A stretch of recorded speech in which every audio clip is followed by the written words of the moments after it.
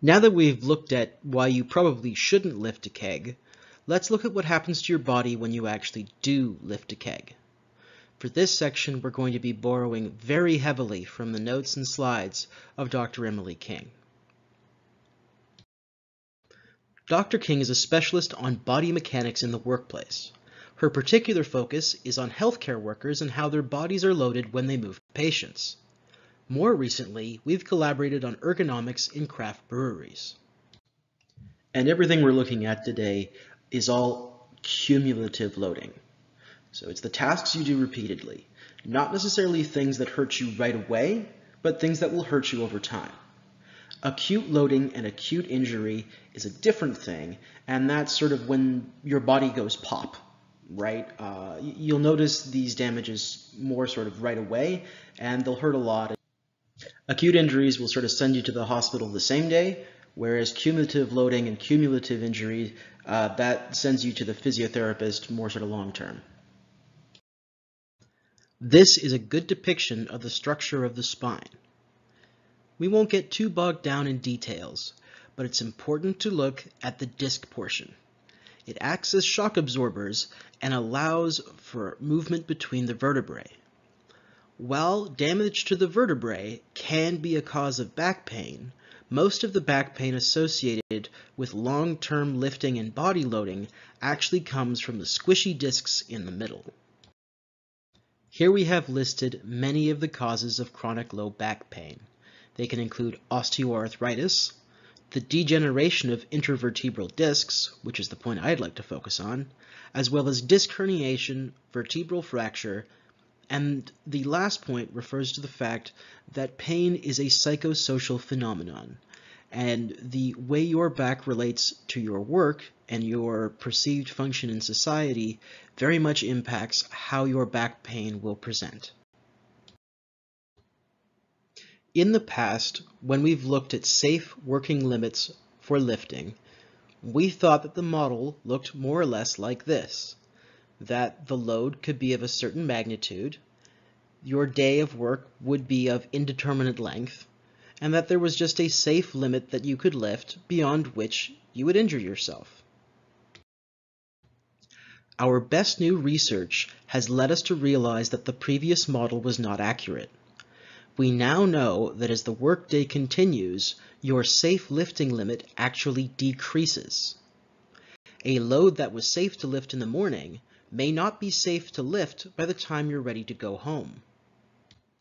This change in safe limits over the course of a workday is where a lot of injuries actually develop. The way we divide work in the modern-day brewery does not reflect this reality. Long workdays are very common, and we do not relegate the lifting tasks to the early part of the day only. They unfortunately must be spread throughout. This is a quick summary of what happens to your body during loading, and this will be where a lot of your pain actually comes from. As you start moving around and start loading your body, your ligaments will start to stretch, and as they stretch, they'll get some micro tears. Those micro tears will lead to inflammation. Both the stretch of the ligaments and the inflammation will lead to your discs having more mobility overall. The greater freedom of movement of the discs of the spine leads to an inherent instability. Now, the way your body reacts to spinal instability is often at a subconscious level. Your body rates very, very highly the protection of the spine. And so, when it's presented with spinal instability, especially under heavy loading, it reacts with muscular hyperexcitability. Without stiff ligaments to control the spinal instability, the body turns to muscular hyperexcitability as its only course of action to stabilize the spine. Now, muscular hyperexcitability means the muscles are working sort of extra hard, extra fast, and it leads to a feeling of something a bit twitchy, if you will. That extra hard work of the muscles results in a squeeze, and that squeeze leads to intervertebral disc compression. Now, once those discs are squeezed, you actually have once again more space for the discs to move. Now, if you stop working or stop, exercising or whatever you're doing that's causing all this activity and give your body time to recover, that's great. okay? Your body recovers and you can kind of go back to normal. But if you keep working, if you keep pushing on it, well, what happens is your ligaments keep stretching, you get even more instability, even more muscular hyperexcitability, and then even more intervertebral disc compression. And unfortunately, there's even more bad news. As you age, your safe lifting limit also decreases. So the same load that was safe for you to lift at 25 may no longer be safe for you to lift at 35, 45, or 50. And this runs contrary to the way our typical sort of hiring and ethos works. We view a job as a job and any employee as capable. However, the reality is we may be doing damage to those employees whether we intend to or not. As you may have guessed from the happy face, this represents a happy spine, a healthy spine, one that's not going to cause someone much pain. And what we see here is the discs have a freedom of movement up and down permitted to them by the ligaments, the muscles, and the intervertebral discs, the squishy bits in the middle. It's also important to note that the intervertebral discs are not static features. They're living tissue that helps communicate fluids as well as nervous signals from the spinal column and into the discs themselves. Damage to the surface of the discs inhibits their ability to remove wastes and to supply fresh fluids effectively. This inhibits the function of the discs of the spine. If we were to look at a living person's spine while they were working and moving, we might see the intervertebral disc look like this gray slab on the right. And eventually, as we're working and moving or exercising, we will do a small amount of damage to this disc, as represented by the red mark here. This is a small amount of scarred over area that won't behave like the rest of the tissue. Given enough time and rest, the small amounts of damage will heal. However, what is more typical is that we continue working and loading our bodies past our safe working limits. This contributes to additional damage to the tissue. A lack of recovery time after excessive damage leads to negative consequences. Eventually, damage upon damage leads to scarring over of the intervertebral disc surfaces. It's important to note as well that the damage already done leads to further damage being more likely because it increases the load on those parts of the body we haven't already abused. And the issue overall is not exactly the physical impact of the disc damage itself. That's not what's leading to the pain. It's the fluid issues that result from that scarring. Okay? It's the inability of the body to effectively transmit fluids and properly do its sort of waste cleanup in those areas. Scar tissue built up along the interior surface of the intervertebral disc leads to an inability to allow fluids to escape the disc and enter into the membrane, and vice versa. This leads to a lack of movement between the discs and an overall stiffening of the region. It also generally leads to more pain. By the time you've reached the point of significant scarring to the point of disc damage, your days working in that position are going to be numbered, as the length of time it will take you to recover may be prohibitive to you continuing the employment. These diagrams exaggerate the forces on an intervertebral disc to better illustrate the forces at play. What we have in normal loading is basically the weight of your body in an unloaded position. When we have compressive loading on the spine, this is often from when we are lifting something or bending and putting a squeezing force on the intervertebral disc. We also see damage occurring from uneven loading where we have forces going side to side. This is evidenced by the sort of exaggerated bulge we see here. We also see damage coming from twisting motions, and that is the torsion type of loading. We will be looking at some of the compressive loadings as we look at lifting kegs in our analyses going forward. Now that we're armed with a little bit of knowledge as to how the spine is loaded, how injury occurs in the workplace, and how breweries are run differently now than they used to be, I think we can go back to examine some of the questions we asked earlier. So we know that in the past, brewers used to operate as a trade with novices through to masters represented in a single brewery, making them generational workplaces. And based on what our best research shows, we now know that our ability to lift safely decreases with age. So likely, in our past breweries, we are going to have significant lifting tasks separated between the different individuals on the job based probably on their age, among other things. When we're looking at a situation where we have more individuals per liter of beer who are going to be required to do the physical work of the brewery, we have more hands being available to do and share work. Solo lifts are less likely, and it's also more likely to have people spelling each other off so that the same worker isn't doing the same task all day long. And we know that reducing the frequency of the problematic lifts is key to reducing the lifelong injuries. So by reducing the number of solo lifts and increasing the amount of spelling off we might do, we're going to reduce the amount of recovery time we need between times we damage our spine severely. And to the last point here, while we have brewing being a hard craft, we have competition taking more time. More people with a lower production rate over a longer period means that there's simply less rush, more time to recover, and the number of permanent injuries we're going to do is going to be reduced for that reason. So rather than throwing in the towel, let's look at some of the solutions from the past that we could consider for today.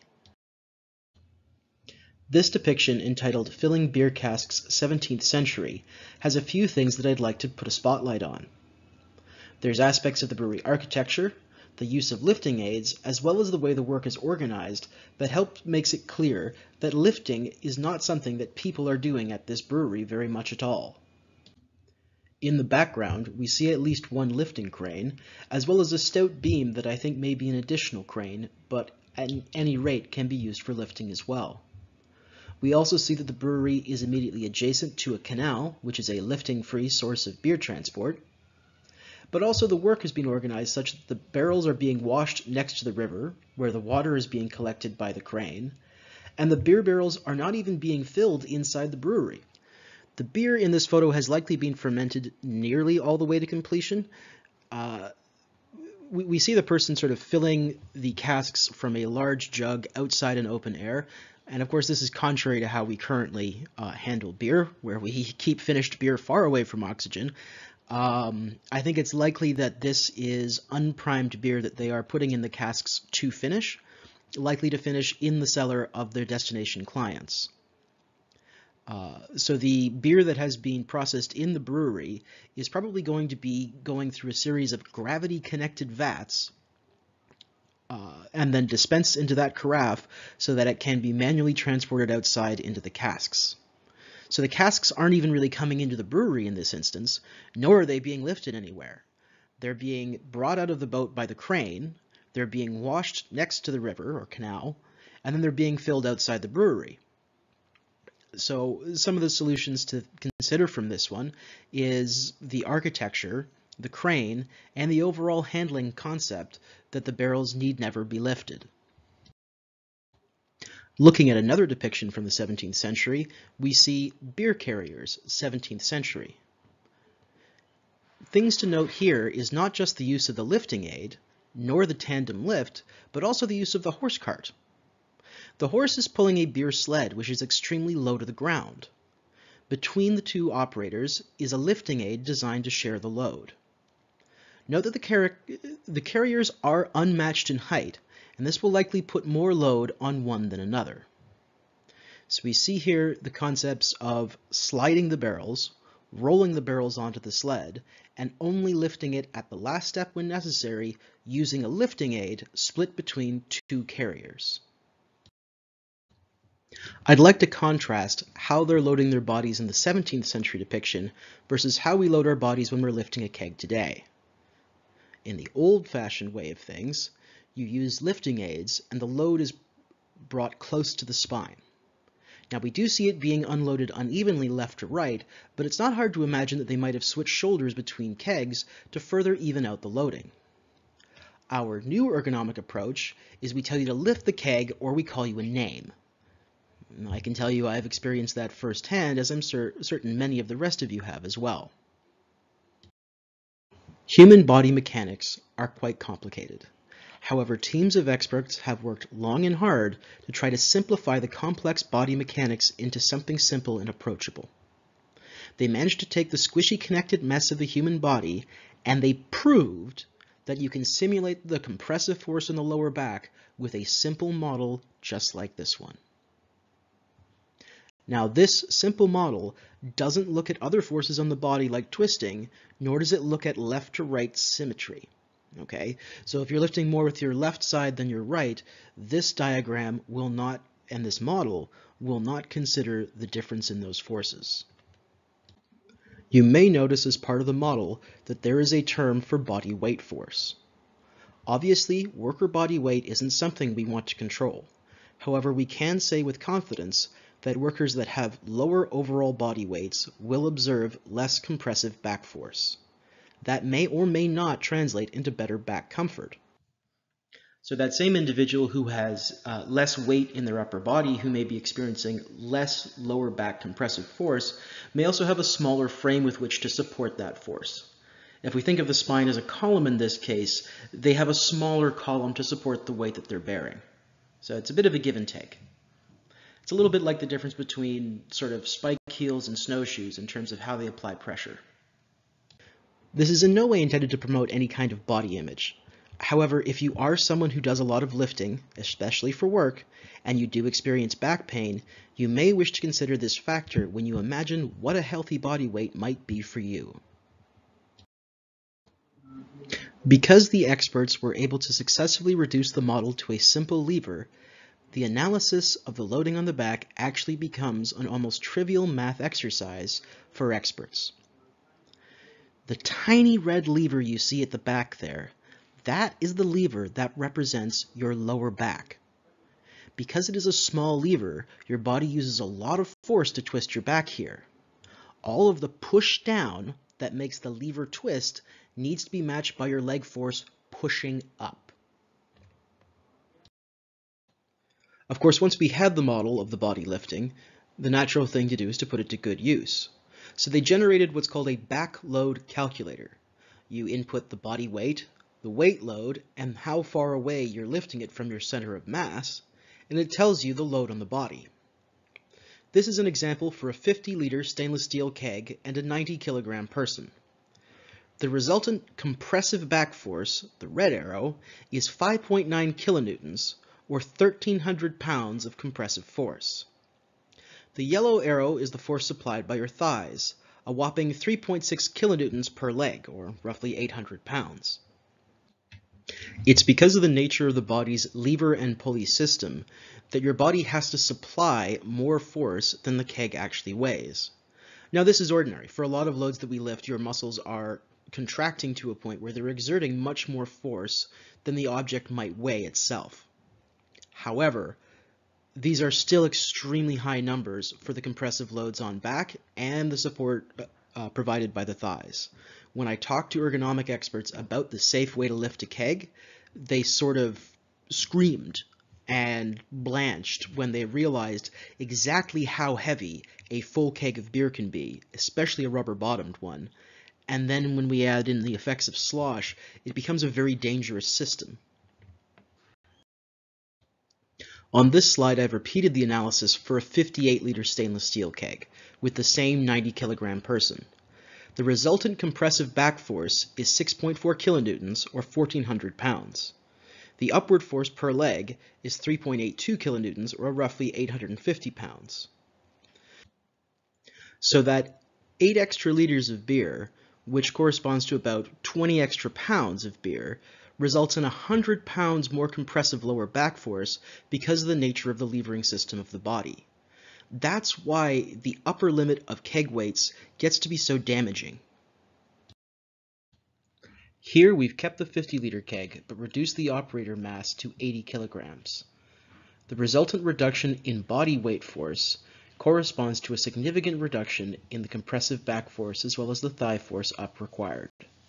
However, it is worth noting that an individual who may be lighter may also have less musculature and a different skeletal support to take the load as well. Going in the other direction, We're now looking at a 110 kilogram operator, or about 240 pounds, but keeping with the same 50-liter keg. The compressive force on the spine as well as the thigh force up is increased proportional to the person's mass and how far over they're having to lean to grab this keg.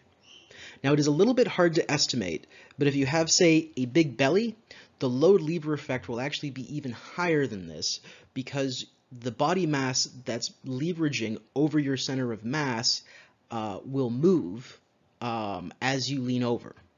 So because that load isn't necessarily tight to your body, it's having an increased lever effect on your lower back.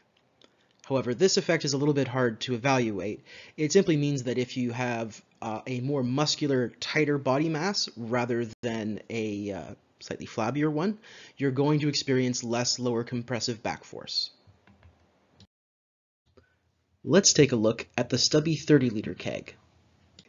We've gone back to our original 90 kilogram, roughly 200 pound operator. We have the same keg diameter, but the keg is much lighter. So the loads on the body are much reduced. The same effect we saw when we had the 58-liter keg versus the 50-liter keg, but working in reverse and to our advantage. The lower back force goes down to 1,000 pounds, or 4.8 kilonewtons, and the upward force per thigh goes to about 650 pounds, down from 850. Or about 2.9 kilonewtons. If we reduce the keg even further to the 20-liter corny keg, we're not only reducing the diameter of the keg, but we're also reducing its weight. So we're combining both the leverage impacts and the weight impacts to greatly reduce the compressive back force on the body by changing the levering system that the body is having to use. The loads on the body are significantly reduced in this scenario. The compressive lower back force goes down to 3.4 kilonewtons, or 764 pounds, and the upward force per thigh goes down to 2.1 kilonewtons, or 470 pounds per leg.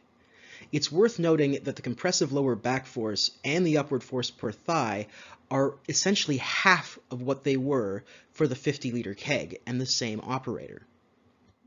So in order to reduce the load on our backs, because of the levering nature of the way we're lifting the kegs, we need to reduce the weight of the kegs by even more than we need to reduce the proportional compressive load on our spines.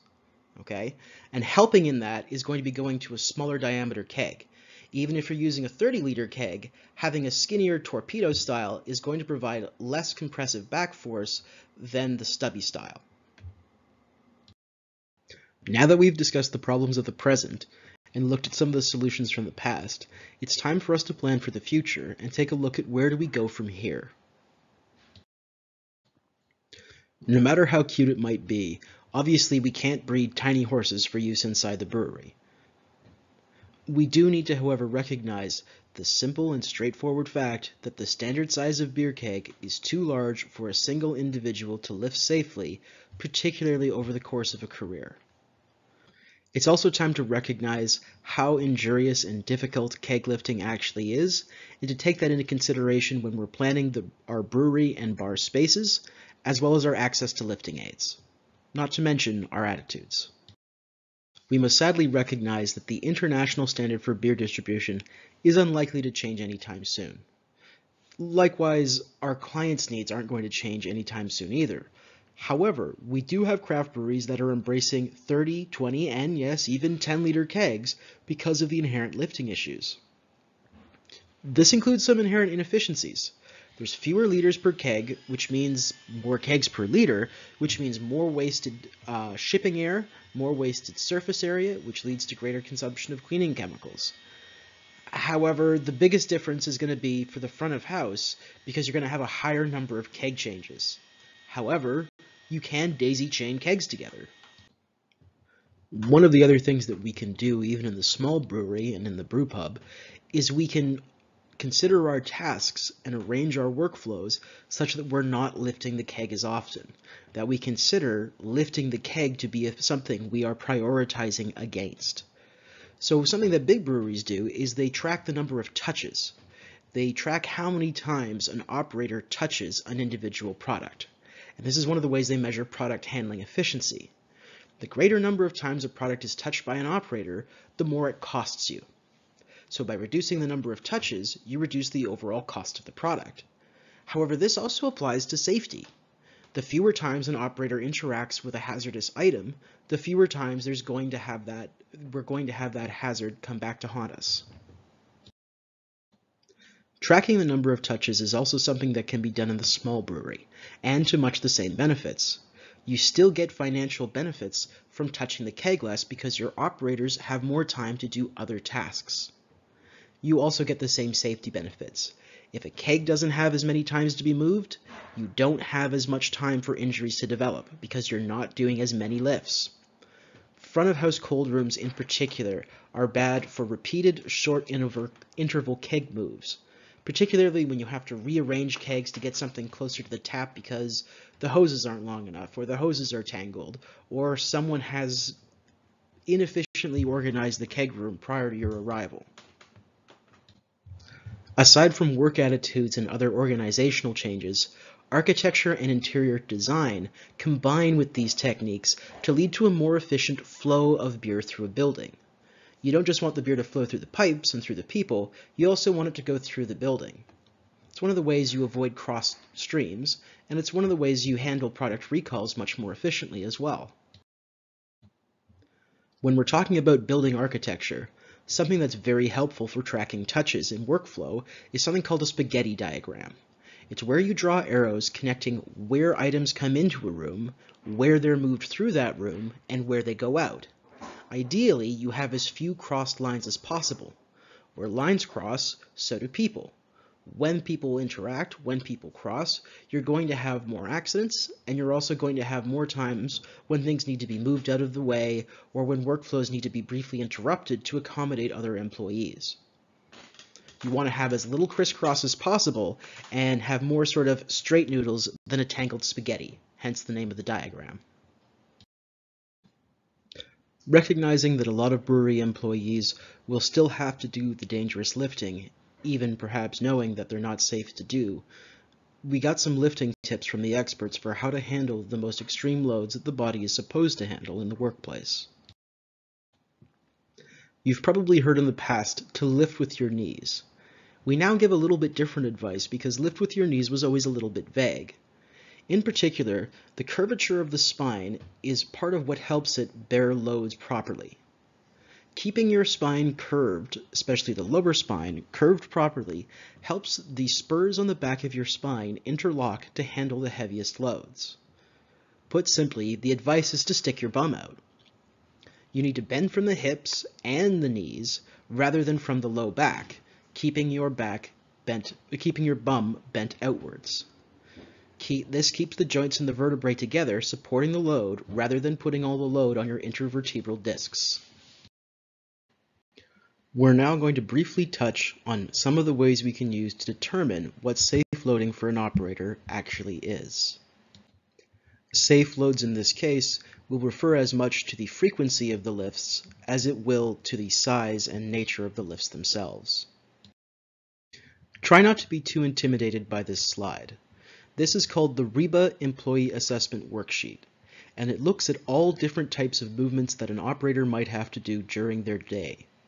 So this one looks at not just lifting, but different types of, say, crouching, perching over, and different types of wrist movements that an employee might have to do. So this is actually a very valuable resource if you're looking at putting together a packaging line as well. At the bottom of the slide, we see some of the tools we can use to do the assessment. There's both the option of using complicated video cameras and motion capture, as well as the much cheaper method of simply using your eyes and best estimates. REBA sits somewhere in the middle. It's a little bit closer to the eyeballing side of things. The key in REBA is the rapid entire body assessment. It's there to give you a quick idea as to something that's probably okay and something that maybe needs some review. This chart here shows the different factors that affect what our safe lifting limit is. This takes into account a number of different factors, but most importantly, how many lifts you're doing in a day. The biomechanical limit is what you can do before your body starts damaging itself. Specifically, it's what you can output before you start really compressing those squishy discs. Not just scarring the surface, but actually changing their shape. Note that you can execute lifts that will do this type of damage, and that's why there's multiple limits on this chart. Which is why this biomechanical limit is above the physiological limit, indicated by the blue arrows. The physiological limit comes from the body's plumbing, your cardiovascular system. At that point, your body simply doesn't have enough throughput to be able to actually keep up with the repeated pace of loading. So the physiological limit is very much related to how good your cardio system is and how many of these complicated lifts you can do in a day. So it's the body's ability to supply fresh oxygen and other chemicals and also remove waste products that is key to the physiological limit. The yellow arrows indicate the psychophysical limit, and this is what feels safe for you to lift. You may notice, of course, these limits are actually quite different to each other. So our safe lifting limit that we want to apply in the workplace is the least of all these. Okay, we want to go below all of those curves, and this is indicated by the green arrows. These limits are going to be fundamentally estimates based on our best ways that we measure the human body and the human capacity to output work and the loading it can take. For low frequency lifts, these are lifts that we do very rarely. The biomechanical limit is conservative.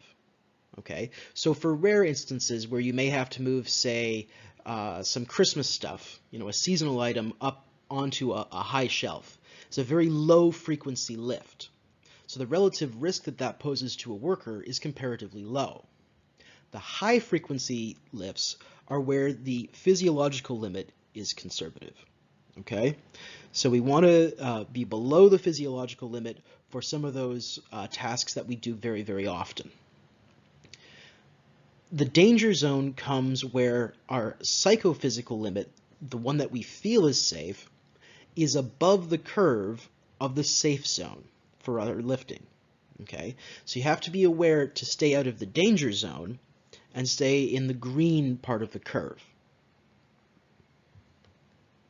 When you climb above 3 lifts per hour, you start to get into the territory where the psychophysical limit is actually a slight overestimate of what the physiological limit is. So if you have, say, a production lineup and you're doing an activity more than 3 times per hour and you're having workers coming to you saying, I think this is hurting me, they're probably telling the truth. It probably is hurting them, and in fact, you can probably scale back well below what they think is safe because of the nature of accumulated damage.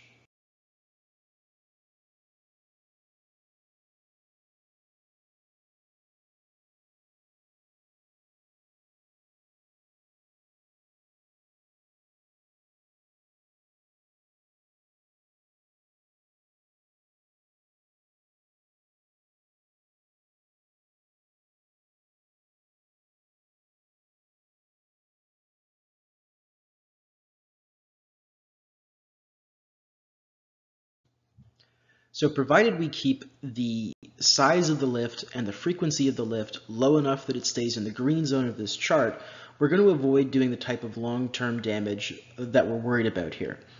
Now, what this chart doesn't look at is other things that can impact the safety of a workplace.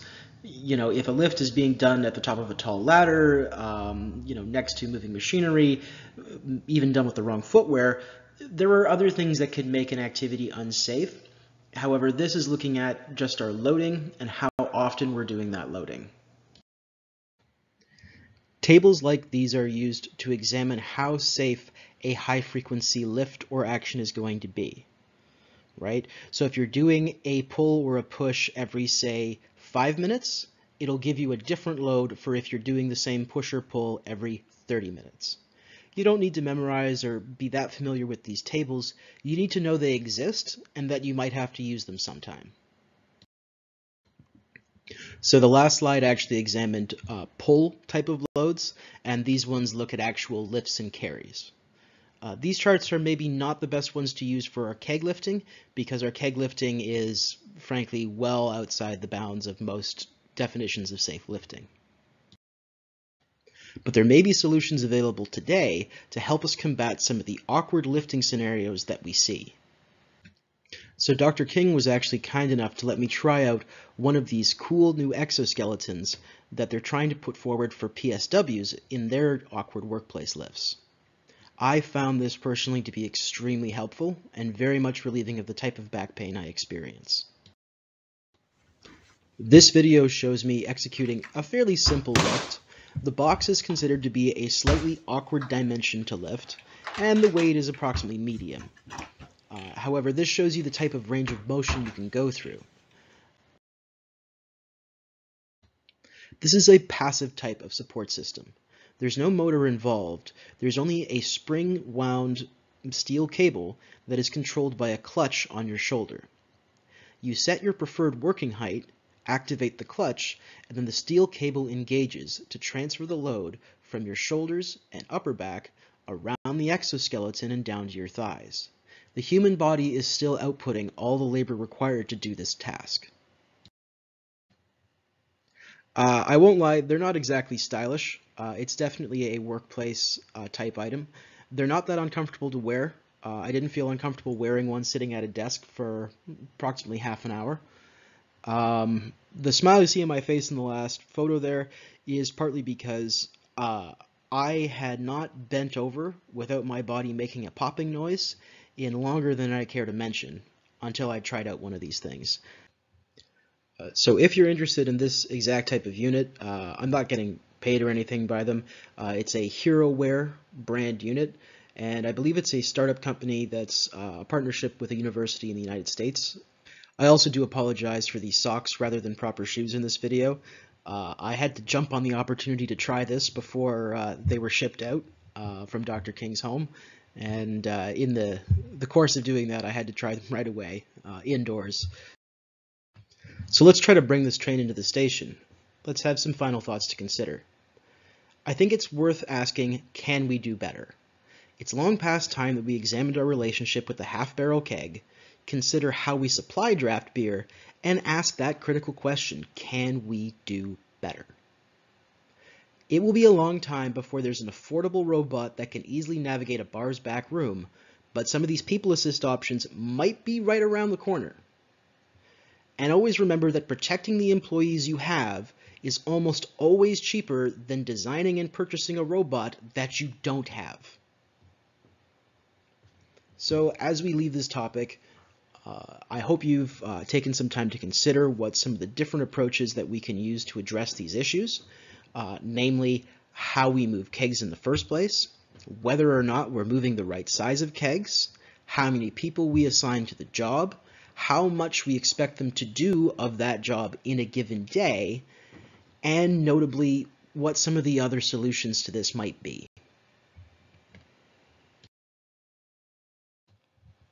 And with that, I'll leave you. Thanks for watching, stay safe, and once again, a big thanks to the talented Dr. Emily King, the well-read Alan Brown, and the incomparable DJ Steele. Once again, I'm Matt Phillip. Thanks for watching.